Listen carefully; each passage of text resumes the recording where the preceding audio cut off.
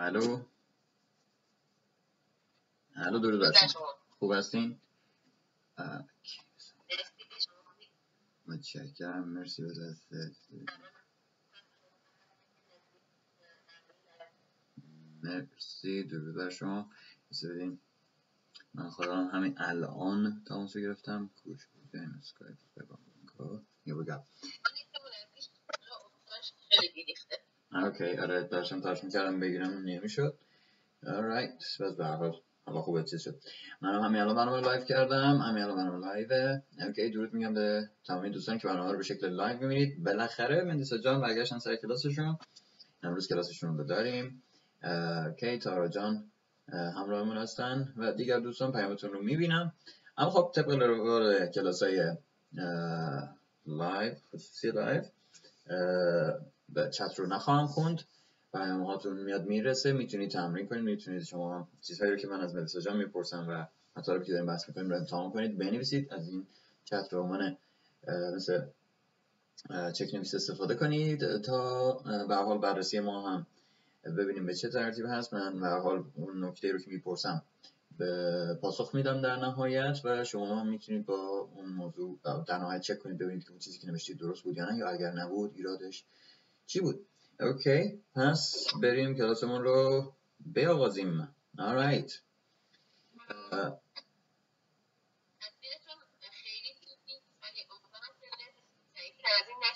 اوکی، اون تصویر اگر نمی داشتید من میتونستم بیکارش کنم، ولی این که میگید خوب نیست این به خاطر احتمالا همون نت هست که میگید از دیشب هم بد بوده.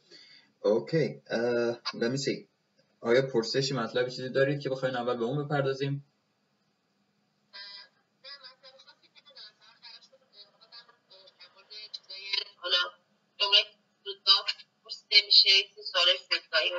اوکی، بریم سراغ مطالب فرودگاهی که بنا شد در موردشون صحبت کنیم. من یه سری مطالب فرودگاهی برای شما فرستادم، اینجا پیداشون نمی‌کنم، پس احتمالاً توی تلگرام بوده. let me see. چک کنم شما رو پیدا کنم. رای اوکی، اینا هستش بیان شماست. اوکی، یه سری پرسش ها رو من برای شما فرستادم، یه سری مطالب رو براتون فرستادم، قرار شد سر کلاس در موردشون بحث کنیم، در موردشون بیشتر صحبت کنیم. اونایی که خواسته بودید مسائل فرودگاه. توی فرودگاه یه سری چیزا هست که شما ممکنه بپرسید، یه سری چیزا هم هست موقعی که گیت رو رد می‌کنیم از ما میپرسن. به هر حال برای مسائل امنیتی، برای چک درستی مدارکی که همراهمون هست و اینها میان از ما میپرسن که نمیدونم چند وقت میخوای بمونی، نمیدونم از این جور چیزها مینان میپرسن که هم بتونن توی این پروسه درستی مدارک شما رو چک کنن، هم اگر چیز مشکوکی هست رو از روی هولد شدن فرد اینها متوجه بشن یه وقت موردی اگر هست جلوش رو بگیرن.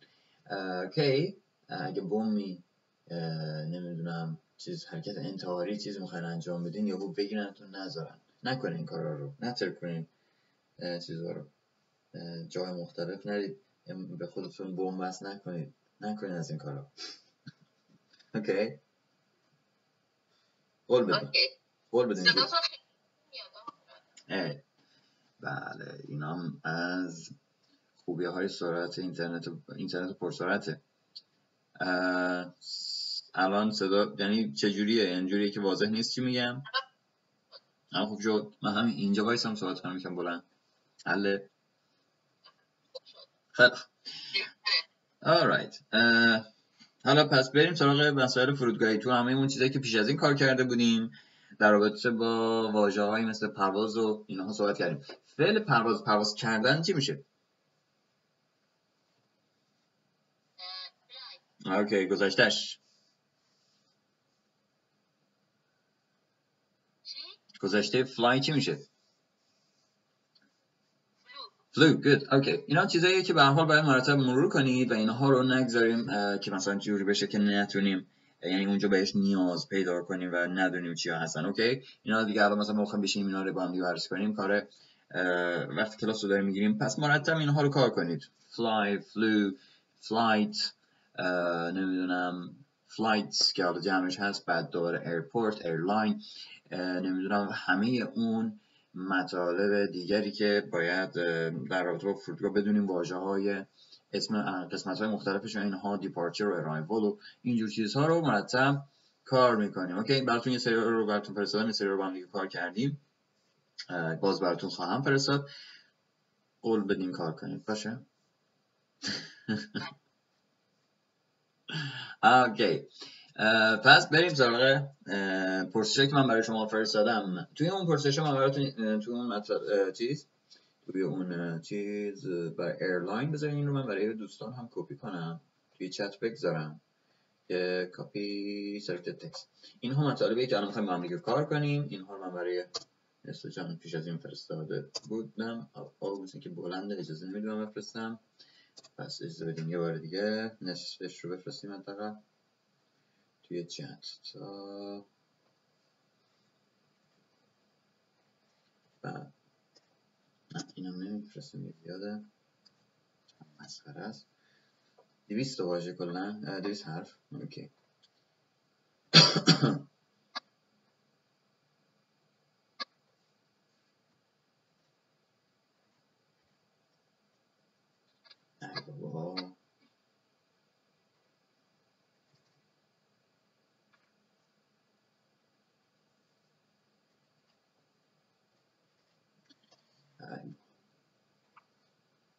ببخشید الان سه تا پرسش رو بفرستم حل. کنترل C، کنترل V، این سه تا پرسش. بعد مورد بعدیش اینه. اوکی، مورد بعدی بعدش اینا هستن. لطفاً که الان توی لایو الان پرسش رو داره میاد، میتونید پرسش ها رو یه نگاه بندازید ببینید با کدوم آشنایید با کدوم نیستین و حالا توضیحاتش و صحبتمون و اینها رو همین اینها ادامه خواهیم داد. اوکی، پس حالا بریم دست به کارش. خب اولین پرسش رو دارید شما روبرتون؟ شما هم روی تلگرام براتون فرستاده بودم. پرسش ها رو دارید روی تلگرام براتون؟ اوکی. اولین پرسش این بود: Where is the check-in? Okay. Where is the check-in counter for blah blah حالا جا خالی airlines؟ این چی میخواد بگه؟ چی داره میپرسه؟ یعنی در واقع من میخوام بپرسم. من میخوام چی رو بدونم که اینو میپرسم؟ ببینم متوجه شدین الان با توجه به واژه‌ای که میشناسیم.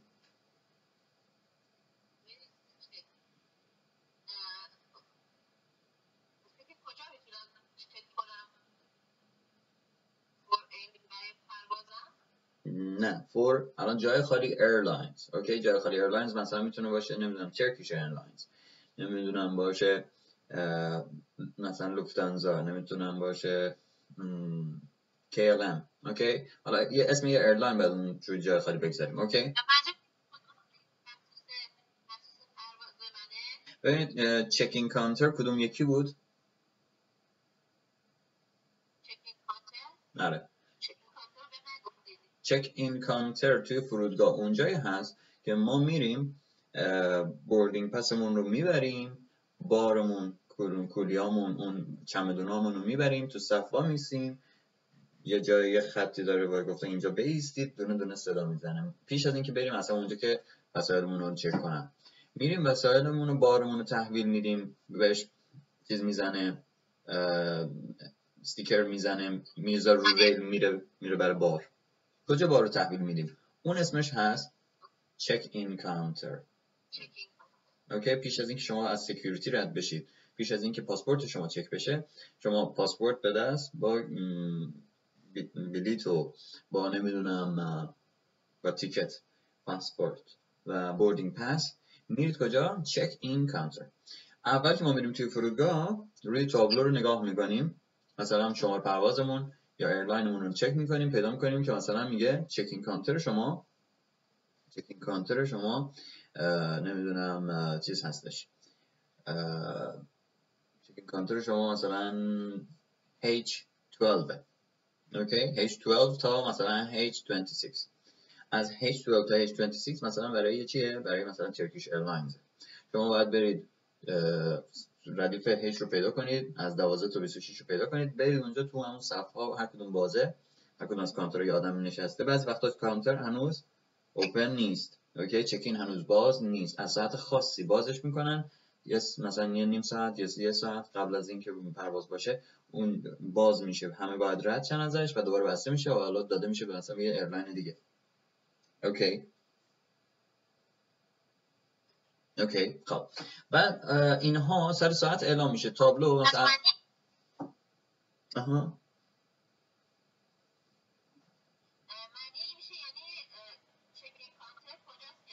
دقیقاً آره چک این کانتر پروازه برای مثلا بریتیش ایرلاینز یا مثلا ترکیش ایرلاینز کدومه؟ آها مثلا شما تابلو رو نگاه کردید یا نمیدونم توی تابلو نبود یا نمیدونم تابلو رو ندید اصلا کجا بود رد شده از تابلو، یه نفر تو اینفورمیشن هستش یه لحظه بلیط رو نشون میدیم میخوام بگیم که آقا این من کدوم شماره، چون چکین زیاده یه عالمه چکین هست همینجور پشت سرم نگاه میکنید که اعلامو میبینید، لوفتانزا رو میبینید، نمیدونم چه میدونم یکی وی فلای میبینید، همه رو همشون اونجا هستن. بعد شما میخواید بریتیش ایرلاینز رو سوار شید و اونو پیدا نمیکنید، میپرسید از یه نفر که این کجاست، where is the check-in counter for blah blah.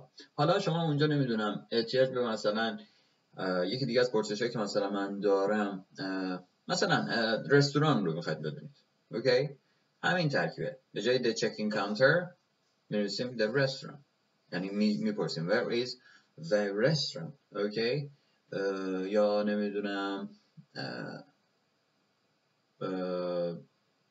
یا توی پرسش ها هستش آره where is the internet lounge، اینو میبینیم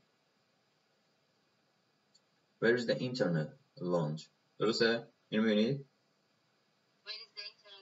آره همشون اینا که با where is هست ما دنبال یک جایی میگردیم که حالا پشتش اسمش میاد. شما مثلا دنبال اینترنت لانج میگردید، اینترنت لانج کجاست؟ چی هست اینترنت لانج؟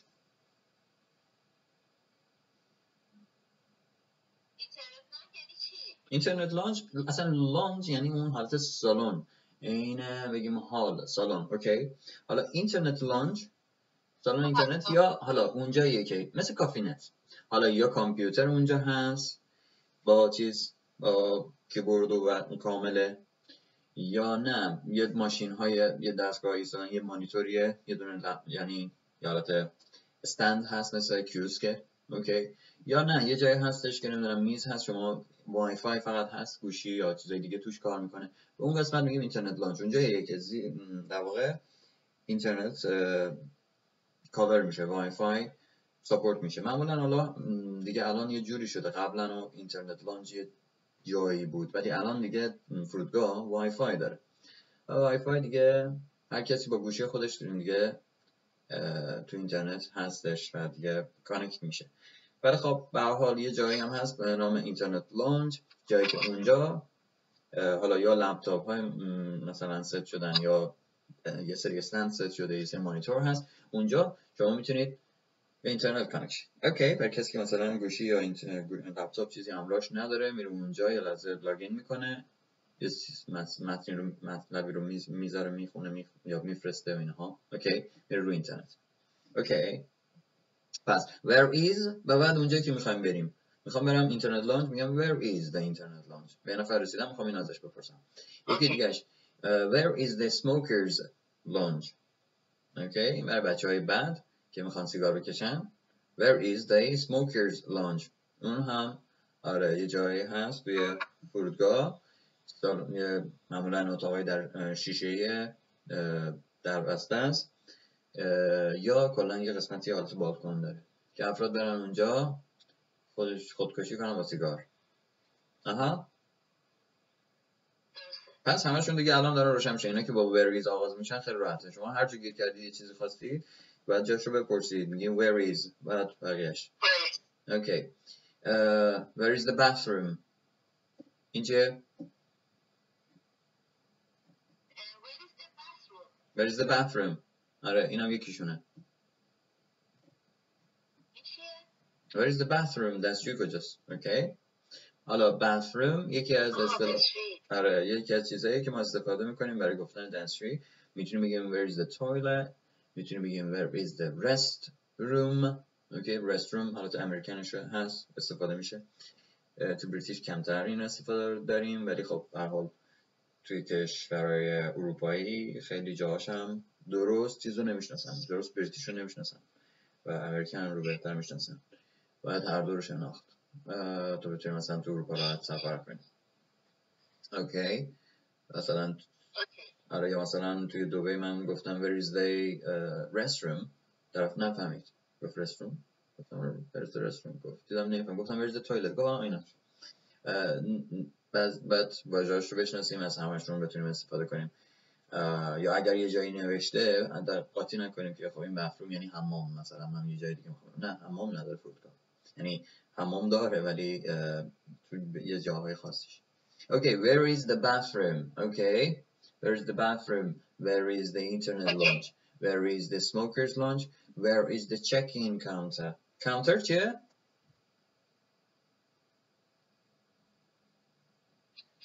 Counter اون بالا اولین پرسش. Where is the check-in counter?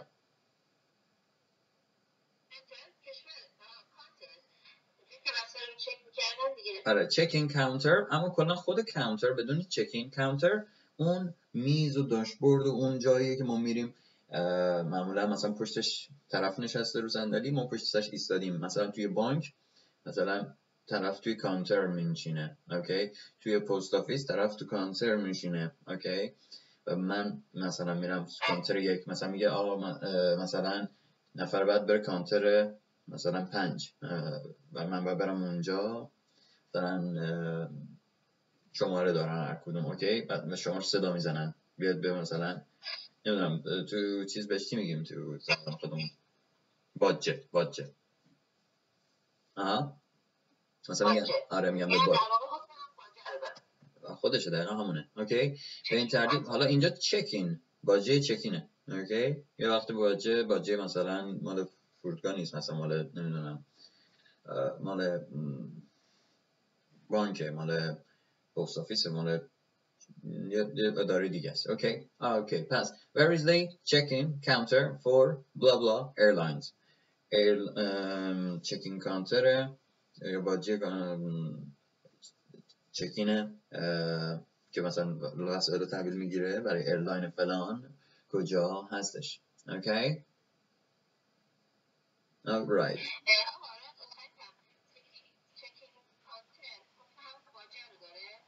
آره حکمش رو نداره، همون خودشه. چکین کانتر یه باجه‌ایه که شما اونجا میرید وسایلتون رو اون ساک و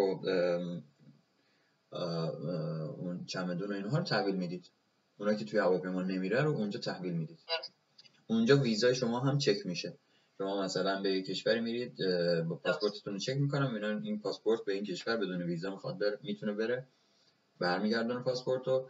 نه اگر احتیاج به ویزا داره چک میکنه، ببینه شما اپلای کردید، ویزا رو تحویل گرفتید یا نه. اونجا هست که شما ویزا دارید یا ندارید هم چک میشه و میره مرحله بعدی، اوکی. اگر مثلا یه ویزایی رو شما دارید که توی پاسپورتتون نخورده، مثلا به شکل دیگه هست، مثل کارت مثلا اقامت هست، کارت دانشجویی هست، چه میدونم که ویزا رو اینها رو نشون میده، اونجا باید اونو هم تحویل بدید، یعنی نشون میدید چک میکنه، میبینه بله شما مثلا ایرانی هستی، اینجا ویزا ندارید ولی خب کارت اقامت مثلا 1 ساله 2 ساله فلان برای این کشور رو دارید، اوکی. اینها رو تحویل میگیره، چک میکنه، میبینه بله پس با این پاسپورت و این ویزا شما میتونید الان به این کشور سفر کنید. هیچ چیز میکنه، تایید میکنه که چک شده و میرید مرحله. معمولا هم روی بوردینگ پس چیز رو میزنه، یه دونه مهر میزنه که چک شد، چک انجام شد، اما تو پاسپورت نمیزنه. that's all.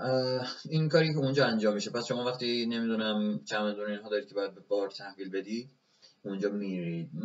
مثلا تو بعضی از پروازها مثلا من نمیرم تو چکین، چون هم ویزا رو دارم و پاسپورتم کلا گویا این هستش که این پاسپورت به این کشور، مثلا معمولا کشور اروپایی احتیاج به ویزا نداریم، خب دیگه نمیخواد بریم تو چکین. بعد وقتی هم که بار ندارم، وقتی مثلا یه دونه کولی دارم که میدونم این کولی رو میتونم با خودم ببرم، اصلا چکین رو لازم نیست برم، اوکی. چون چکین کارش گرفتن باره و گرفتن چک کردن ویزاست. پس شما اگر جایی که دارید سفر می‌کنید ویزا رو میخواد یا بار اضافه دارید که معمولا خانم ها دارن، باید برید برای چکین. اوکی. Where is the check-in counter for blah blah airline؟ این اولین یکی از پرسش‌هایی که ممکن من داشته باشم.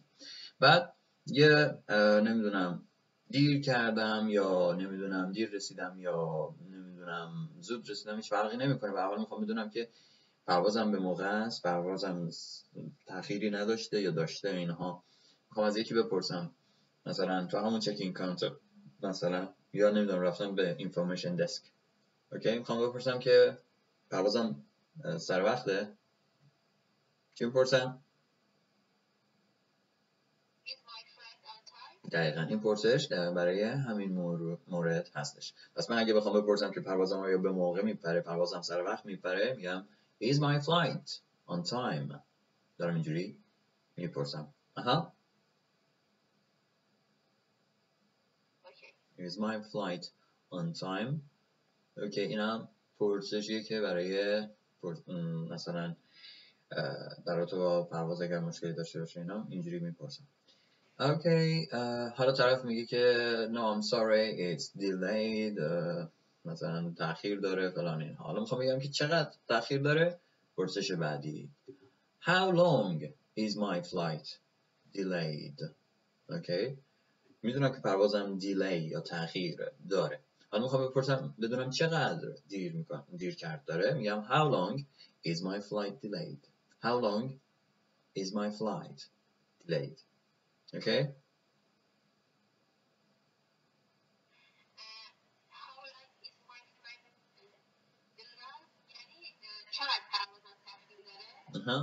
آره. How long چقدر is my flight delayed؟ نه delayed، نه delayed. اوکی. delayed. اوکی. اجازه بدیم ببینم یه لحظه وضعیت لایو رو ببینم به چه شکله. alright. دوستان صدا و تصویر من رو دارید؟ لطفاً اعلام بفرمایید. اینجا نعیم جان رو میبینم که نوشته صدا و تصویر رو نداریم. قطع شد. really؟ دوستان دیگه چی؟ آیا این صدا و تصویر قطعی صدا و تصویر برای نعیم جانه یا همه؟ کسی صدا نداره؟ hello؟ صدا و تصویر هم اگه قطع باشه که دیگه چی؟ پس من چت کنم. نه نجم جان نوشتن وصل هست.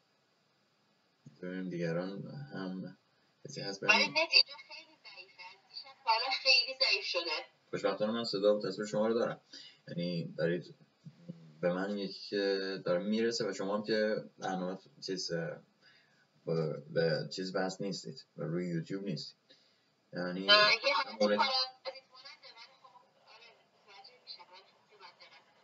اوکی.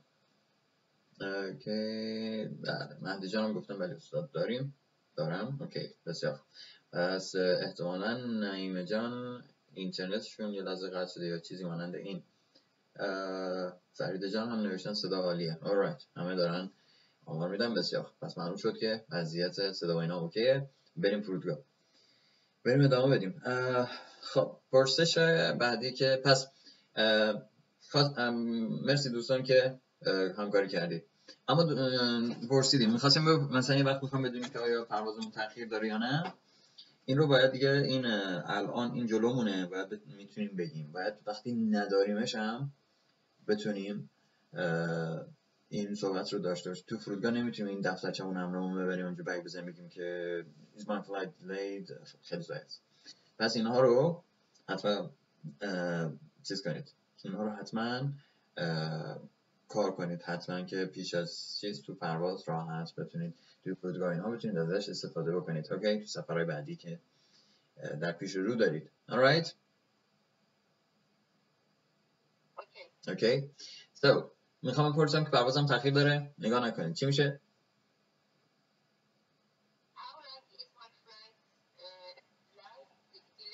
اوکی، اول میخوام بپرسم ببینم اصلا تأخیر داره یا نه.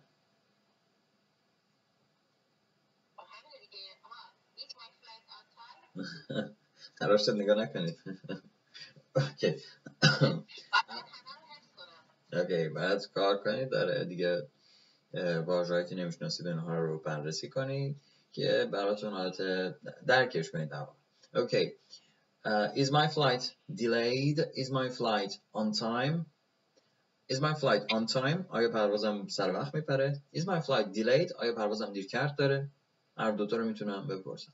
و بالاخره از هر کدوم که پرسیدم Is my flight delayed یا Is my flight on time؟ پاسخش اینه بله تأخیر داره. حالا میخوام بدونم چقدر. نگاه نکنیم. چی میشه؟ Exactly. How long is my flight delayed? Okay. How long is my flight delayed? طرف میگه که 1 ساعت. اوکی. بریم فری شاپ. 1 ساعت. بس برو بری خودت. اینجوری کلا. طرف میاد یا اونجا که کرمانشاه به شما میگه بری خودت داره. برو بخواب بری خودت. برو بخواب بری خودت. آره. برو یه دوری بزن برای خودت. اینجوری ممکنه بگه. آره. دور فقط تو کرمانشاه معنی میده. هیچ جای دیگه معنی نمیده. فقط آره. آره دور.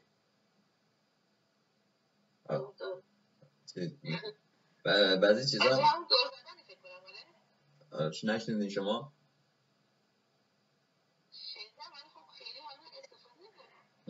من فقط تو کرمانشاه من اتفاقا این رو شنیدم. فقط هم تو کرمانشاه رو شنیدم. هیچ قوم دیگری رو من ندیدم. بعد اونم فکر می‌کنم مثلا خب این همه میگن. آره متفاوت از همه جا.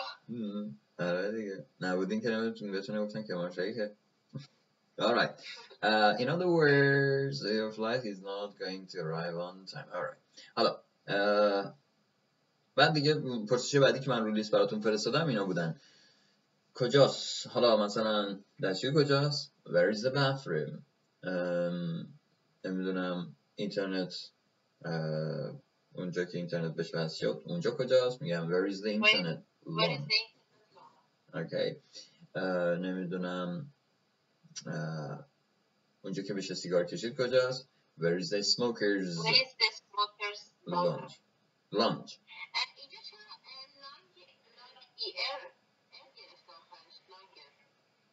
چرا اشتباه املاییه. لانج همون لانجه فقط.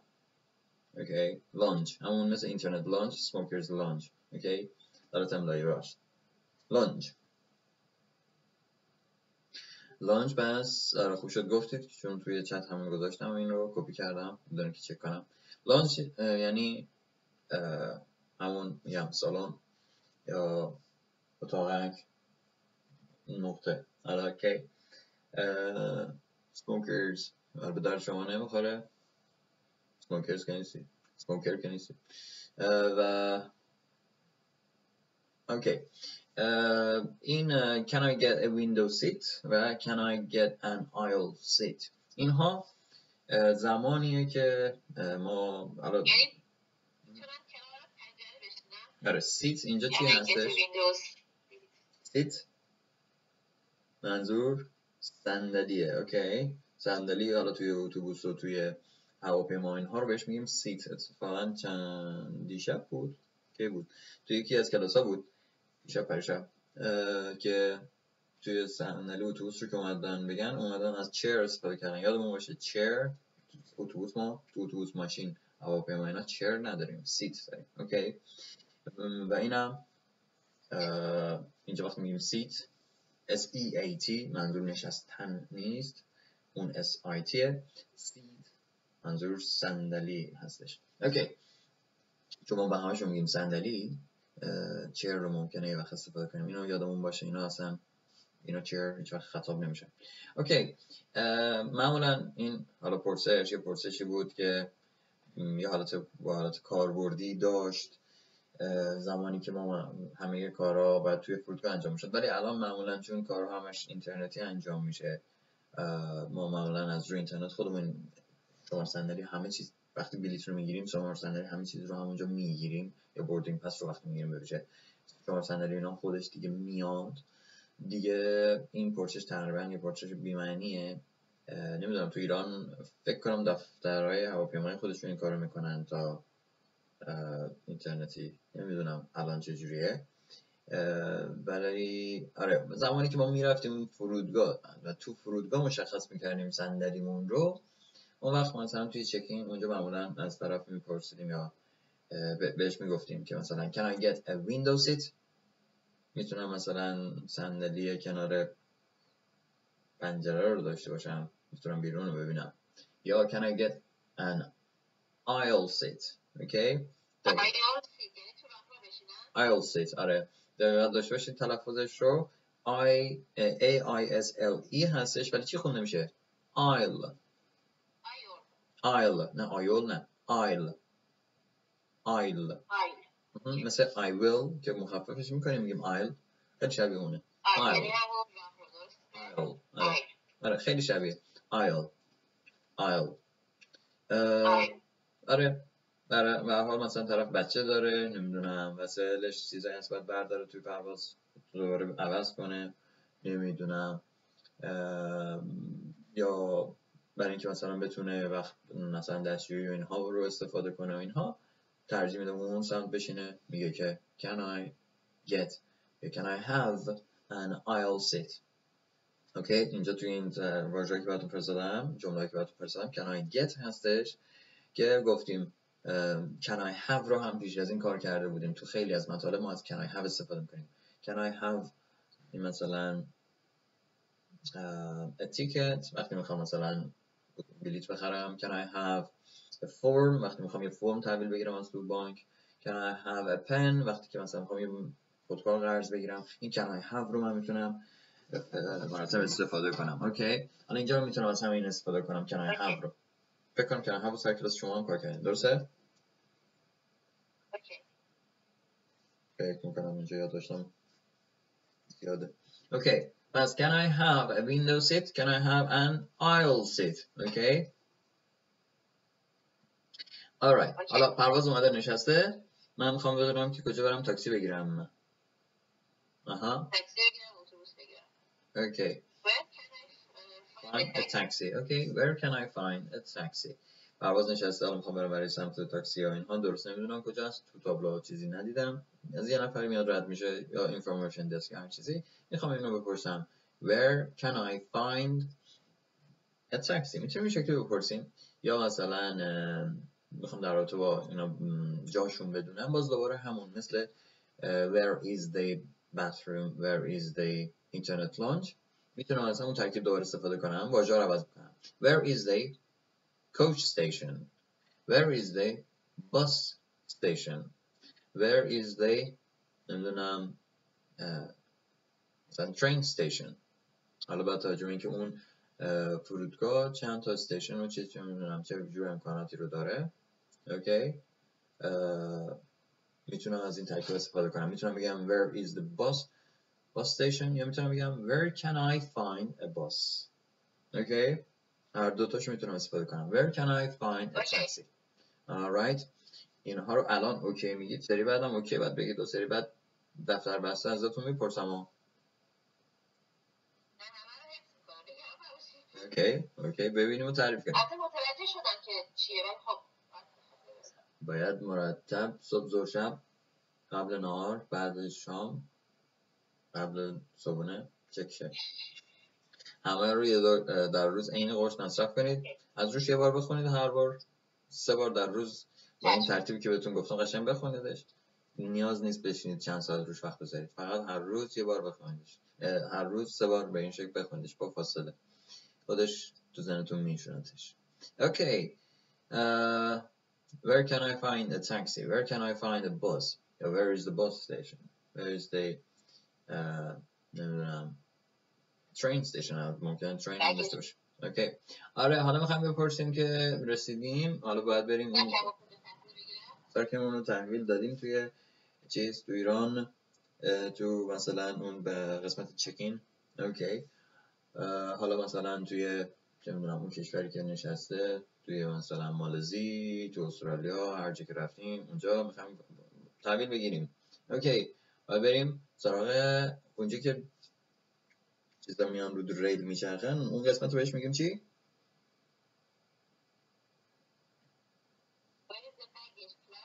اوکی، به اون قسمتی که در واقع چیزا میان رو ریل میگیم baggage claim area. اوکی، که توی چیز املاش همه چیز هستش، تو چت هم برای داشتم گذاشتم.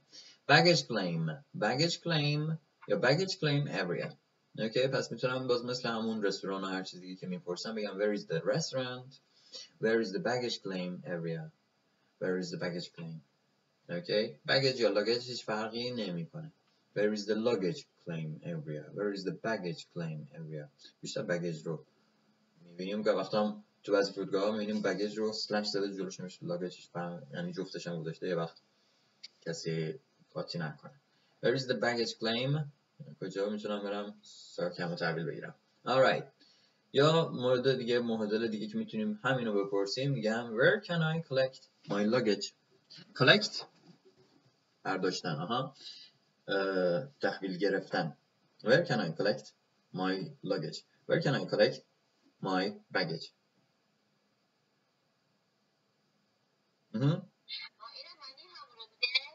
آره، where can I کجا میتونم collect my luggage. پس الان تحویل بگیرم، کیفمو تحویل بگیرم. آره، همون یعنی where is the baggage claim. هر کدوم بپرسید همون در واقع یه چیزی رو دارید میپرسید، جای اون ریل رو میخواید بدونید. اوکی، where can I collect my luggage یا where is the baggage claim. اوکی،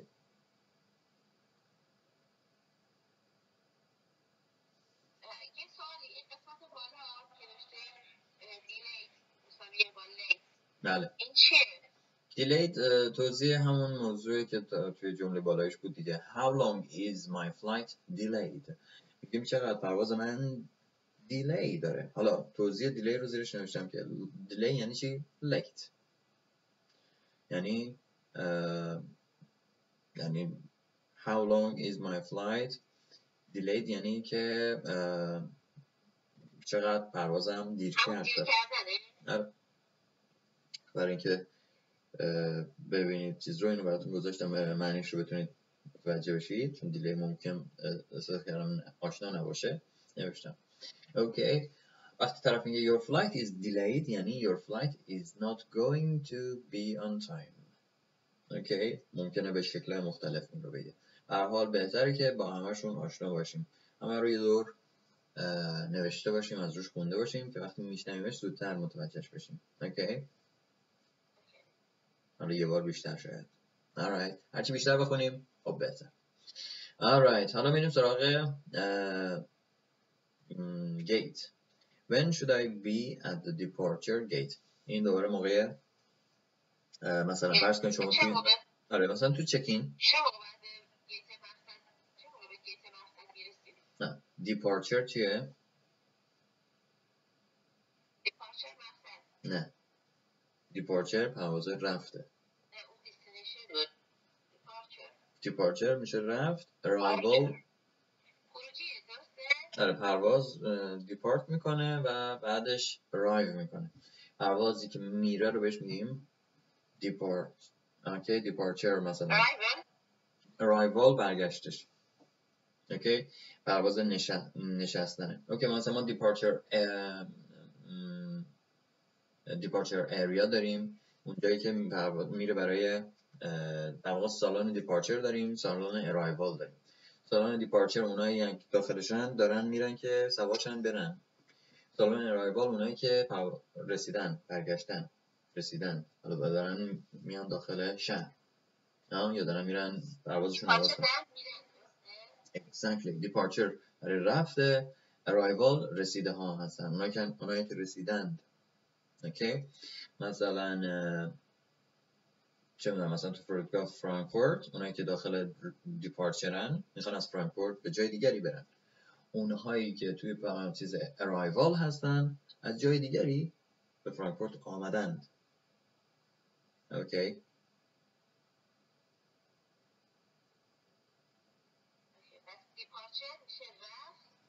arrival برگشت یا رسیده. آره، حالا ممکنه طرف برگشتش نباشه، اینجا رسیده از اینجا به دیگه. آره، دیپارچر میشه رفت، arrivals مثلا اونجایی که اونایی که رسیدن، حالا ممکنه رسیده باشن از برگشتشون این باشه یا نه تو مسیرشون باشه. اینجا رسیدن باید یه روز اینجا مثلا نمیدونم هستن، 2 روز اینجا میرن بعد به جای دیگری میرن، نمیشه اسمشون گذاشت رسیده. اوکی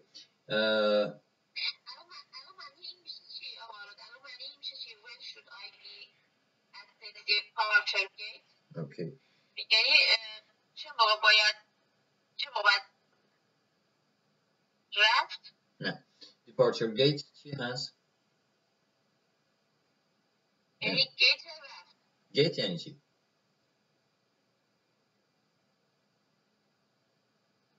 هلو؟ اوکی گیت کجاست؟ گیت کجاست توی پرواز؟ گیت اونجایی که رد میشه دیگه، اونجایی که حالا رد میشه دیگه. بله پل هم یه جایی که آدم رد میشه، ولی نه گیت کجاست؟ خیابون آدم ازش رد میشه، ولی نه گیت کدومه؟ گیت ببین شما وقتی میرید برای پرواز اول میرید چکین، درست؟ بعدش میرید نمیدونم بگیج رو همون تو چکین بگیج رو تحویل میدیم، بعدش میریم برای چیز، میریم برای سکیوریتی مثلا وسایل فلزی اینا رو بعد دراریم رد شیم، وسایلمون که میبریم تو هواپیما چک شه، بعدش میریم برای چیز، میریم برای سکیوریتی یا در واقع بوردر ایجنسی هر چیزی که هست که پاسپورت هامون چک میشه، درست؟ بعدش میریم توی دیپارچر سالن، توی سالن که منتظر میشیم که بگم پرواز مثلا در واقع کانکت میشه به خرطومی داره که معمولا با خرطومی یا با اتوبوس آدم رو میبرن پای هواپیما که بریم داخل هواپیما. اون تیکه آخر یه دونه گیت هست، دوباره اونجا هم باید وایسیم تو صف، اون رو بهش میگیم دیپارچر گیت. اونجا طرف یه نگاه میکنه گیت خروجی. آره اون میشه اون خروجی گیت. اسم هر کدوم اسم داره، مثلا گیت H، گیت مثلا H1 H3 H5 یا نمیدونم گیت G. اوکی اسم دارن یا عددی ان یا چیزن، میگیم گیت. اوکی حالا من میخوام بدونم که چه ساعتی من باید اون گیت باشم. مثلا اگر میخوام بدونم وقت دارم برم یه چایی بزنم، وقت دارم برم یه مثلا این اتکلونا رو ببینم، وقت دارم برم یه مثلا طرف سیگاری بکشه. اوکی شما رفتید از نمیدونم دارید مراحل که دارید میرید جلو، وسایلتون هم چک کرده، طرف داره بهتون تحویل میده، بعد یه لحظه مثلا حالا نمیدونم از اون یا یه نفری توی چیز توی اینفورمیشن دسک بهش مثلا بلیطو نشون میدیم، میگیم که من چه ساعتی باید توی دیپارچر گیت باشم. دقیقا مثلا میخوام بدونم که مثلا وقت دارم یا ندارم. اوکی when چه زمان، اینجا when دیگه پرسش مشخص. when should I be at the departure gate، چه ساعتی باید توی دیپارچر گیت باشه. اوکی دیپارچر گیت، آره دیپارچر گیت اونجاییه که پاسپورت رو چک میکنه ببینه شما از چکین بعد رد شدید، بوردینگ پاستون رو چک کنه ببینه شما اون مهر رو چکین زده یعنی شما اون رو رد کردید، مهر خروج رو زده توی سکیوریتی یعنی اینکه شما پاسپورتتون هم چک شده. این دو تا رو یه نگاه میندازه، گاهی وقتا چیز داره اسکنر داره میذاره یه زیر دستگاه میبره بوق میزنه که اوکی اینا هر چک شده میگه بفرمایید، سری میرید به سمت از تو خرطومی یا از توی سوار اتوبوس میشید، اتوبوس شما میرسه پای هواپیما و میرید توی یا آخر برای هواپیما. اونو بهش میگیم departure gate. حالا من میخوام بدونم اون departure gate کجاست، میگم where is the departure gate، بدونم که مثلا نرم سمت departure gate مثلا چیز دیگری یه پرواز دیگر رو برم سمتش، تو سالن اونها یا اشتباهی نرم. بعد میخوام بدونم کی باید اونجا باشم، میگم when should I be کی باید باشم، when should I be at the departure gate. Okay good. اینم از این دیگه چی that's that. حالا پرسش بعدی رو زود گفتیم where is the departure gate کجاست. آره دیگه اینا میدونیم departure gate چیه و برای چی مثلا میخوایم بپرسیم، اینا دقیقا مشخصه دیگه. اینا هم ترتیبش مشخصه. میخوام یه مپ داشته باشید تو ذهنتون دقیقاً. آره کجا میرم بعدش کجا میرم که توی فرودگاه دچار سردرگمی نشید. یه بارم برید یه دونه پرواز رو بقیه‌اش دیگه میرید اینم مثل اونجا اول برم اینجا بعد برم اونجا بعد اونجا. یعنی این مدل یکسانی داره همشون یکسان. حالا بعضی از پروازها حالا داشتیم این دیپارچر اینا رو میگفتیم، یه سالن‌های هم مثلا در واقع ترانزیت سالن هستن. ما یه دیپارچر اریا داریم که اونایی که اونجا هستن میخوام برن سوارشن برن از اونجا. یه سری ارایوال اریا داریم که اونایی که به اونجا آمدن از جای دیگری به اونجا آمدن، و یه سری هم توی ترانزیت میرن. ترانزیت اونایی که مثلا طرف میخواد بره چه میدونم مثلا بارسلونا، پروازش میره مونیخ میشینه، بعد اونجا بعد بره توی یه دونه پرواز دیگه از اونجا دوباره بره به سمت بارسلونا. این بعد بره از ترانزیت رد شه. اوکی، ترانزیت یعنی اون انتقال، درست؟ یعنی تو مونیخ ایشون اصلا وارد نمیشه یا ویزای مونیخ رو لازم نداره. البته ویزایی که مثلا برای بارسلونا طرف داشته باشه همون ویزای مونیخ هم هست، چون یکی شما اصلا نمیخواید اصلا وارد مونیخ بشید، میرید اونجا پرواز مونیخ میشینه. مثل یکی از پروازهای من مثلا به زوریخ بود، کانکشنش تو زوریخ بود، رفت زوریخ بعد از اونجا پرواز عوض شد بعد اومد اومد انگلستان. شما اونجا میرید تو کدوم گیت، میرید تو کدوم سالن؟ ترانزیت سالن. اوکی، وقتی مثلا یه همچین پروازی دارید باید تابلوهایی که نوشته مثلا نوشته arrival این سمتی برن، ترانزیت این سمتی بره. شما برید سمت ترانزیت چون نمیخواید اون وارد مثلا مونیخ بشید، نمیخواید وارد اون شهر وسطی بشید، میخواید برید پرواز دیگری رو بگیرید و یا هواپیما دیگر سوار شید و یا همون پرواز رو حالا مثلا و برید.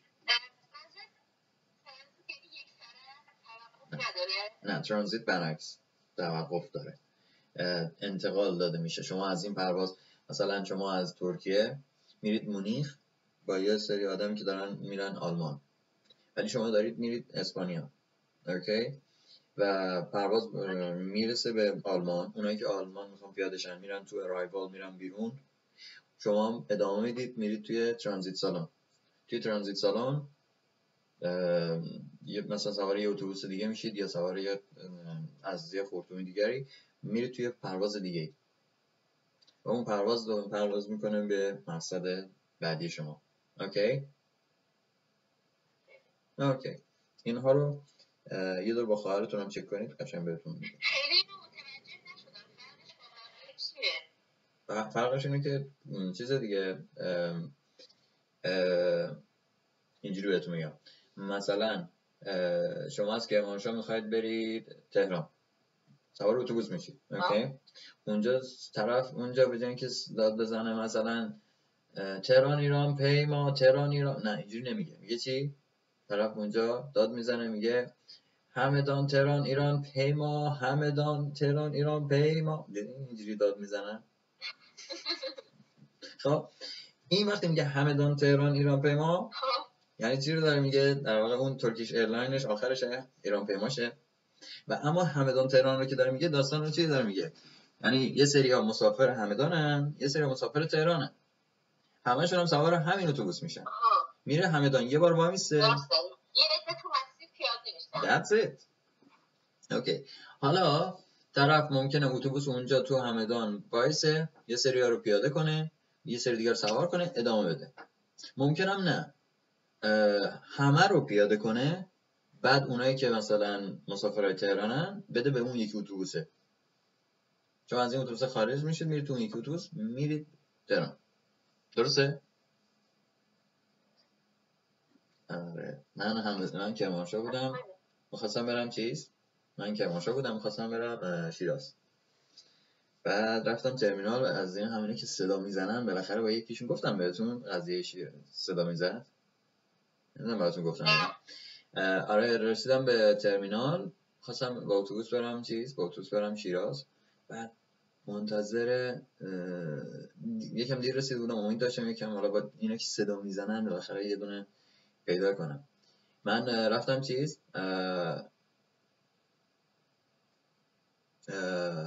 رفتیم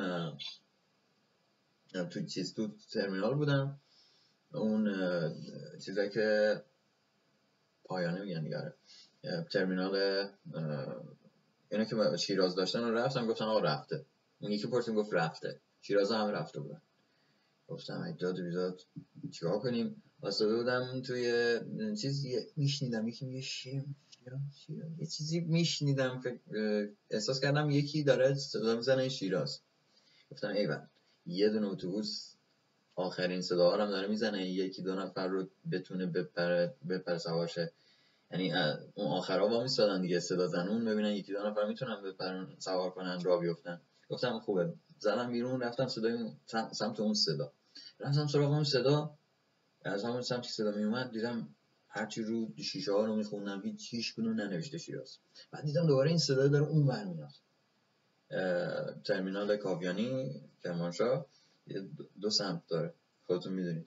رفتم اون سمت، گفتم این صدا از اون ور حالا داره میاد. رفتم اون ور دیدم گفتم اینا یه دونش هم شیراز نیست، چیه این صدای شیراز کدوم بود؟ بعد دوباره دیدم از اون ور میاد، گذاشته بود ما رو سر کار. خلاصه من دوباره رفتم اون ور، رسیدم به این صدا، دیدم یه آقا هست داره صدا میزنه شیرمال شیرمال شیرمال. گفتم داشت نون شیرمال میفروخت. آره این کلا خاطره من از کرمانشاه، یکی از اون خاطراتون از کرمانشاه. طرف نون شیرمال میفروخت، مرتب داد میزد شیرمال. من 3 بار گذاشت سر کار، من میدونم صداش از این ور میاد. گفتم این وریا یه دونش دنبال مسافر شیراز میگرده. بعدش رسیدم بهش دیدم داره شیرمال میفروخت. anyway خب ریمایندر کلاس بعدی منم که ریمایند کرد که کلاس داری. حالا یه پرسش دیگه اینجا داریم، اینم ببینیم. پس ما شد 3 مدل سالن یا 3 تابلو ممکنه من ببینم. مثلا یه جای زده دیپارچر، زمانی که من دارم میرم از اون شهر مثلا پرواز کنم به جای دیگری، چه میدونم از تهران دارم میرم، از چه میدونم استانبول دارم میرم، از هر شهری که هست، بعد برم تو اون چیز، بعد برم سمت سالن دیپارچر. توی دیپارچر وقتی میرم که پرواز رو کانکت کنم و خلاصه برم،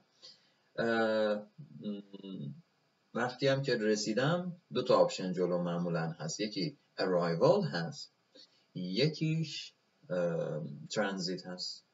اگر پرواز شما به جای دیگه نه این شهر، باید برید سمت ترانزیت، فالو کنید تابلوها رو ترانزیت رو فالو کنید. اگر هم اونجا هستید رسیدید که میرید سمت کدوم؟ سمت arrivals. درسته؟ اوکی. حالا مثلا من دوباره میخوام بپرسم مثلا arrival. نه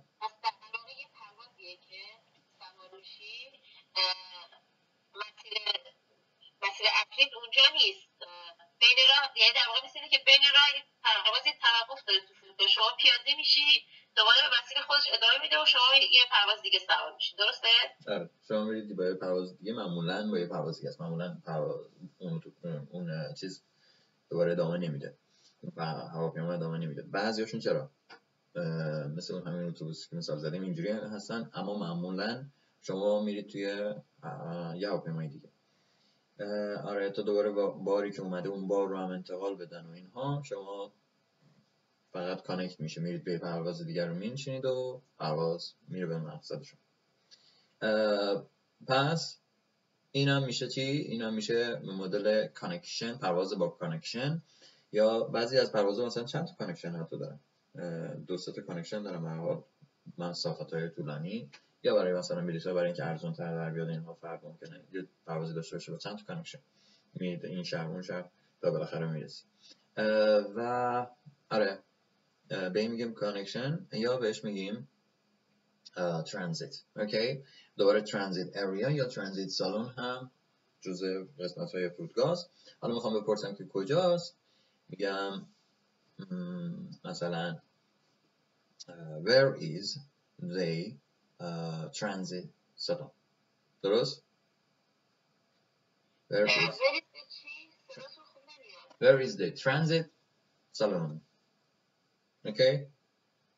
Salon transit. نوشتم براتون. Sure. Again. Transit. Where is that transit salon? Where is the transit salon? Okay. اینجوری هم. آره. Where is the transit salon? اینا میپرسیم مثلا حالا اصلا کنم اون where is the یه لایف سیوره. شما where is the حالا هر چیزی که میخواید بدونید کجاست. Where is the toilet? Where is the bathroom? Where is the restaurant? Where is the internet launch? Where is the هر چیزی که میخوایم بدونیم کجاست. Where is the و حالا مثلا میپرسم is my flight delayed؟ پروازم دیر کرد داره. Is my flight on time؟ پروازم سر وقت میپره. حالا میتونم بگم is my connection flight یا is my connecting flight on time؟ آیا پروازی که منو کانکت میکنه به سر وقت میرسه؟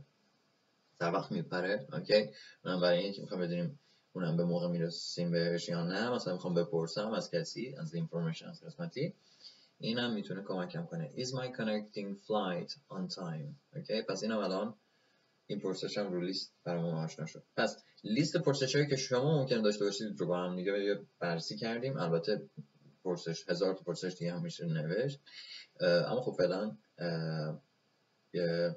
بذارم 1 2 3 4 5 6 7 8 9 10 11 12 13 14 15 15 تا پرسش رو با هم دیگه بررسی کردیم که حالا بعضیاشون هم تقریبا همون معنی رو میداد. یکیش پاسخ تکسیه. باز به چیزایی که ممکنه توی فرودگاه براتون ایجاد پرسش کنه میتونید فکر کنید. منم میتونم براتون سه چیزای دیگر بیارم که بتونیم مثلا خودمون توی فضای فرودگاه تصور که میکنیم بدونیم مثلا اینو اگه بخوام بپرسم اینجوری میپرسم. پرسیدنا رو حداقل توشون گیر نکنم.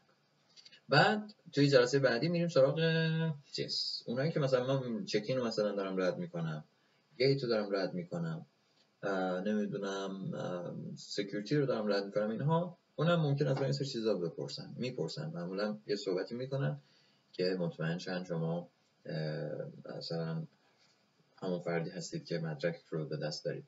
برای چک کردن مدرک شما، برای چک کردن بارتون، برای اخطار دادن بهتون اگر توی بارتون چیزی هست که نباید باشه، حتی مثل آب، اینها باهاتون صحبت میکنن. یه سری چیزا رو از شما میپرسن که باید اینها رو بشناسیم که اونا هم لیست کردم براتون اوردی فرستادم. حالا تو جلسه بعدی اونها رو بررسی میکنیم. اوکی؟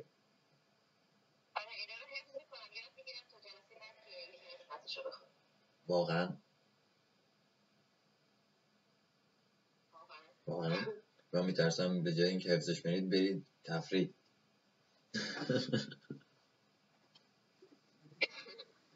اوکی. آره خواهش میکنم اینها رو بررسی کنید. حتما تلاش کنید بررسیش کنید، ببینیدش، ببینید چی به چیه، چندیم، چیا رو دوباره وقتی میخواید بررسی کنید یا میگید این اصلا چی بود. یه وقت اگر یه چیزی تو اینها اشکالی بود اینها بهم بگید که دوباره بررسیشو میکنیم. سری بعد اینها رو یه بار دیگه با شما چک میکنم و بعد میریم سراغ اونایی که توی گیت از ما میپرسن. اوکی؟ alright. بسیار عالی. خواهش میکنم. پس جلسه بعدی میبینمتون. قربون شما. زنده باشید تا بعد. بدرود. قربون شما همینطور. بدرود. بای بای. alright. این هم کلاس دیگری از کلاس نزا جان. بالاخره بعد از یه مقدار دیگه غیبت و تفریح و تنبلی بالاخره کلاسشون برگزار شد. پیام‌های شما دوستان رسید. سریاشون رو وسط کار خوندم. یه سری رو الان ببینیم. تارا جان نوشتن سلام آقای آراد، درود بر شما. نمیدونم همچنان هستید یا نه. فریده جان نوشتن درود بر شما استاد جوان و دانا، درود بر شما، مرسی، زنده باشید. نجم جان نوشتن سلام جناب آراد، درود. همه رو از پیش درود ما رو از پیش بپذیرید. مهدی جان نوشتن سلام استاد. مدثر، دوستی با آیدی مدثر نوشتن سلام استاد محترم، روزتان بخیر. ببخشید اینجوری خوندم، حروف چسبیده نبود نمیشد خون، اینجوری شد. مرسی، روز شما خوش. نعیمه جان نوشتن سلام استاد و سلام دیسا جون، درود بر شما. نعیمه جان نوشتن How was your vacation؟ یادمون رفت ازش بپرسیم، رفت بعدی حتما ازش میپرسیم. وکیشن زیاد میرن، وکیشن زیاد میرن دنباره. مدثر آیدی مدثر نوشتن the I don't know منظورتون از دیده چی هست. نعیمه جان نوشتن قطع شد، صدا و تصویر نداریم، اونجا بود که نوشتن قطع شد بس شد. اوکی. فردا جان نوشتن صدا عالیه، اون که هیچی هم موقع بود، مرسی. نعیمه جان نوشتن الان داریم شما رو، اینم برای همون موقع است. فریدان جان نوشتن من از استرالیا گوش میکنم، تصویر صدا عالیه. تارا جان نوشتن من از منچستر دارم، خیلی عالی. اوکی عالی. اینجا چه خبره؟ مرتبط به کلاس ممکن نیست، نه خب نه.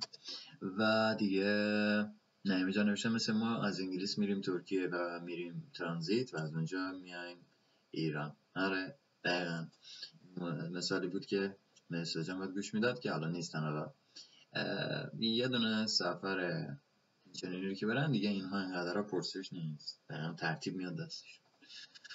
اوکی no problem. خیلی خوب، این هم از به هر حال یکی از کلاس های مدرسه جان که میخوان آمادگی یه خورده تمرکز صحبتشون اینها بیاد سمت چیز پروازا و اینا. به هر حال تفریحاتشون از مرزهای ایران داره بیشتر میشه احتیاج به زبان انگلیسی هستش. امیدوارم شما دوستان هم همیشه به تفریح باشید و بهتون خوش بگذره. من نیز برم الان برم آمریکا، البته از رو همین صندلی جای خاصی نمیرم، همینجا نشستم، ولی خب کلاس بعدی از آمریکا بعد اون رو برگزار کنم. شما رو نعیمه جان یه چیز دیگه نوشتن چون مدرسه جان خیلی مسافرت میره اون جور سوالا رو بگین ما هم یاد بگیریم. اون جور سوالا نمیدونم کدوم جور رو میگید، ولی آره اون تو جلسه بعدی برنامه من براشون یه سری چیزا فرستادم، یه سری پرسش ها رو فرستادم، پرسش های همینو که الان با هم بررسی کردیم و یه سری پرسش ها که ازشون میپرسند. وقتی ما میریم از گیت رد میشیم ازمون میپرسن، وقتی میریم وسایلمون تحویل بدیم ازمون میپرسن تو کیفت چی داری، خیلی چیزای مختلف که اینا رو حالا توی هفته آینده قرار شده بررسی کنیم. نوشتن خسته نباشید، ممنون، زنده باشین و that's all. اوکی بسیار، اینم از این. امیدوارم که به هر حال از کلاس مطلبی آموخته باشید. کلاس بعدی لایوی که الان مشخص دارم فعلا کلاسی نیست، کسی فعلا کلاس لایو نخواسته، به ترتیب احتمالاً کلاس لایو بعدی ما روز شنبه باشه، شنبه همین ساعت، دوباره ساعت 12 انگلستان، که اگر این بین از الان تا شنبه کلاسی لایوی دوباره خواسته شد و برگزار شد حتما اعلام خواهم کرد به همین شکل ایمیل ها و روی تلگرام و فیسبوک و مطالب که پیش از این بود. alright، پس توی جلسه بعدی ببینمتون. امیدوارم که اوقات خوبی رو داشته باشید. تا جلسه بعدی. بدرود.